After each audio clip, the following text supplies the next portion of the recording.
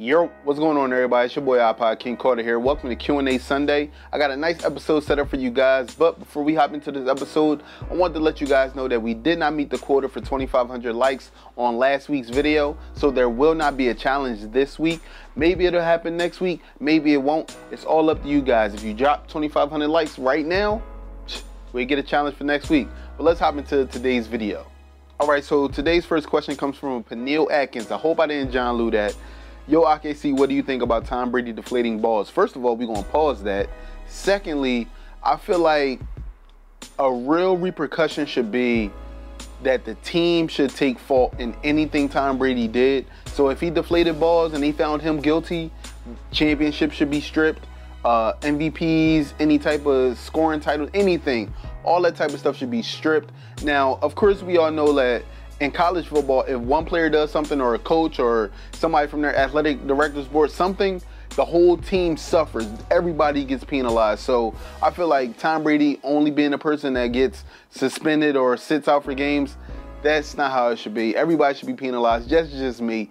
I'm a cold-hearted Eagles fan. Yeah, we lost to them a few years back, so I'm still pissed.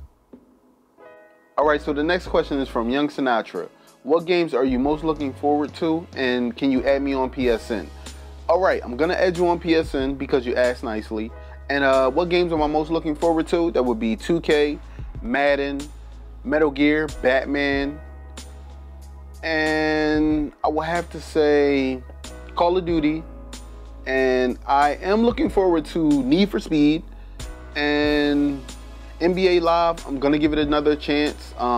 It only takes me a few games to figure out if I like a game. So if NBA Live doesn't step it up, I won't be playing that game long term. You know, last year I just couldn't stomach it, but hopefully they do better this year and I'll have another NBA game to play. Madden as well. Madden, I couldn't stomach for that long as well. All the camera changes and the way that the career and franchise and all that was set up, didn't really like it too much. All right, next question comes from Angela Ott. Will you be doing a 2K My Park series soon? Now, I don't know if this person wants to know if I'm going to be doing my In the Real Life Park series or if I'm going to be doing like a Road to the Legend 1, 2, or 3 park series. I have the entire summer, all the way up until September, to try to get the Legend 3. I'm going to try my best. It's hard for me to play online games, get gameplay for you guys, live stream, and put up a whole bunch of YouTube videos, deal with the family, work at a job. It's stressful, and I go to the gym. It's insane. So my schedule does not have me playing 2K 12 to 20 hours a day. I'm sorry. But In the Real Life My Park series coming soon. I will be dropping more information about that in a few days. All right, now that we answered all the YouTube questions, if anybody wants to have me answer a question next week, make sure you leave a comment in the comment section below, and I will hopefully use your question in my next Q&A series. Let's hop over to Twitter. All right, so Chubby Thug wants to know, what's your pull to gaming? What is the driving force behind all you do to entertain us? Well, my pull to gaming started with Nintendo. I've been playing games since Nintendo. For the entertainment factor, I guess you could say a small hobby from NBA 2K11 and 2K10 crew mode. I was editing highlights, putting them on YouTube, and then you guys just start saying, hey, we want to hear your voice. Next thing you know, hey, we want to see you on camera. And I just do whatever I can to entertain you guys, because it's a hobby that turned into somewhat of a, I guess you could say, a social bond between me and my internet friends, which are you guys. All right, this next question comes from Kid_Breezy. How far do you think the Bulls are going to go next season? Well, first of all, the Bulls just released their coach. Tibbs, I'm sorry to see you go. I don't know what they're going to do. They still should have the same roster with a couple new draft picks or stuff like that. They're not a bad team. It's just that it's hard for them to get over that hump. D-Rose, he was playing fantastic in the playoffs. It's just that they have to find something to get over the hump. Whatchamacallit was injured Paul Gasol, so I feel like once Paul comes back, they're going to do the same thing they did last year. They're going to be okay to great, and they're going to make it to the playoffs like every year. And hopefully, you know, hopefully we see them go far. For the MVP, for D-Rose, I don't know about that. I can't see that in his near future anymore. I don't know, man. There's too many great NBA players nowadays, man. D-Rose, he had his shine, he had his season, but he just couldn't pull out that chip too. I know a lot of Chicago fans want to see it come back to Chicago, but don't know. All right, this next question comes from Barago Mode 23. If the NBA wanted to draft you with a $10 million contract, would you leave to go to the NBA or stay home? Bruh, that's like asking me, would I go to an all-you-can-eat buffet at Red Lobster? That's like asking me, would I want to be starred in a movie? Would I want the starting role? That's like asking me, would I want to win the lottery? Hell yeah! Man, I would leave and go to the NBA. Me and my girl, my 2 kids would be out of here, man. I'd get nice cars, nice house. I invest in something, make reoccurring money. I don't even care if it's for 1 year, $10 million. We talking about $10 million. We ain't talking about 10,000. We talking about $10 million. Stop playing with me, man. You goddamn right I would. Shit. All right, guys, I answered enough questions from Twitter. If you want to leave me a question from Twitter, you can use the hashtag AskIKC. You can add me in the tweet, or you don't have to. I can see all the tweets from the hashtag alone. So if you want to leave a question for next week's video, make sure you leave it on Twitter. Hashtag AskIKC. Hey yo, what's up? Calling from Baltimore, Maryland. You already knew somebody was gonna voicemail you or tweet you something, but I'm gonna put it out. Who you think gonna win the finals? Cavs or Warriors? Okay, I think that the Warriors are gonna win the finals. I made this prediction in Nike Faller's video on Commentators On. I still feel like the Cavs are the superior team. Now, I know that LeBron James is LeBron James, but I just feel like the Cavs got too many weapons. LeBron James, on the other hand, he has weapons which he can sharpen or they can go dull at any moment. We don't know if JR is going to be sharp shooting. We don't know if Iman's going to step up. We don't know if Mozgov is going to do what he does on the boards and blocks. It's hard to tell, but I know what I can tell you. If Klay Thompson is in this series and Green and Steph and everybody just comes together as a unit, they going to turn up on the Cavs, man. I'm just saying. I got the Warriors, man. Hands up. I know. I'm a Sixers fan, though.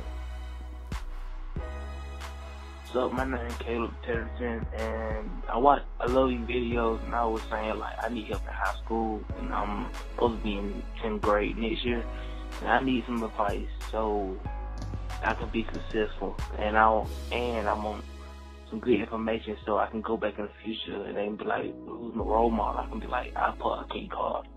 So, yeah, peace. All right, so you would like advice on becoming a sophomore in high school. Well, from my experience in high school, I can tell you this. Do not sell yourself short.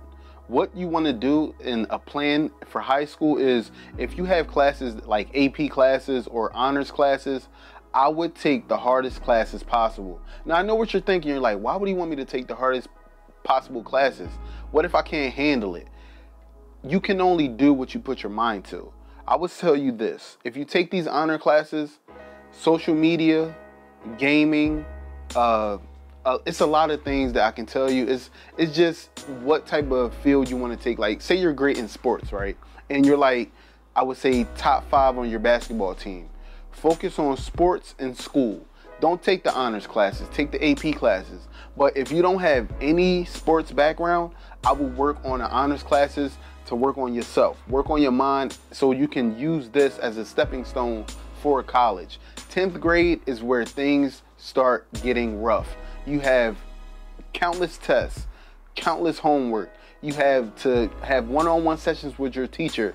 I tell anybody, go in for tutoring. Teachers always say, they always give you tutoring options. They always say, I'm here to help. Take their advice, take the advantages, and I guarantee when it's time to go to college, you'll be at the top of your class, yo. I've seen a lot of people that come into high school, botch their entire 9th grade year, does nothing, but by the time they're a senior, valedictorian is on the list. I promise you. Just focus on school, take those hard classes, take notes. Please do your homework. And you know, when you want to be on social media and you want to game and stuff like that, you have to find time to iron that out. Maybe an hour or two, you know what I'm saying, game for a little bit, but focus on school, yo. I promise you. It will work for you in the long run, I promise you, yo. Yeah, what's good? I can see you, bro. I'm just calling up for Q&A. My name is Brian, and I want to know how to, like, what's the best way to attract viewers on Twitch? Like, my YouTube channel is going pretty good, but I just wanted to, just go ahead and start some Twitch. So how do you attract viewers? Can you help me out with that? Can you give me some tips, please? And then I would really appreciate, you're my favorite YouTuber. You probably have seen me tweet to you sometimes.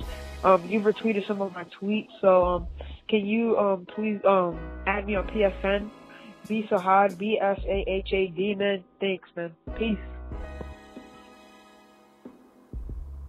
All right, to answer that question, the way to get viewers on Twitch is very easy, but some people think it's very hard. First thing is, when you're starting out on Twitch, you want to stream from your console, which is Xbox One or PS4. Now, in order to get viewers, you want to add as many friends as possible. This means when you go to Parks, when you go to Recs, if you play 2K, this is if you play 2K, you can go to Parks and Recs and add everybody from your affiliations. Now, when you go up against people in different affiliations and they say a good game and a message or something, add them to your friends list, because every time you broadcast from your console, those friends will see that you're broadcasting and they may want to come over and play with you. They may be broadcasting, so now their viewers know who you are, especially if you're good at the game. Then once you get your talent up and you get your cards up with all the viewers and stuff like that, you can start moving that over to like the computer, where you can add face cams, overlays, nice little alerts and all that pretty jazz. But I promise you, doing it from your console and using social media to push and calling up your friends, even if you say, hey yo, I'm about to hit the wreck, y'all, I need 4 people, and you call everybody and you open up a group chat and everybody starts watching. That's what it's all about. You need to have friends in real life and friends via the internet and social media in order to grow your base. I'm telling you, it can get just as big as you can ever dream possible. Trust and believe. I've done it.